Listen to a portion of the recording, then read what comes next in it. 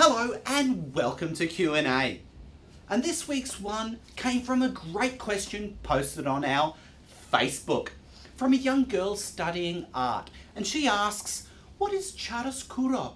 Well, chiaroscuro literally means light and dark. And it is an Italian word and it refers to the contrast in a painting. For example, if we have a look at a Rembrandt painting, we will notice that the background is in total shadow, but the subject in the foreground is in highlight. When an artist correctly depicts the shadow and exaggerates it, it can give an artwork real depth and drama.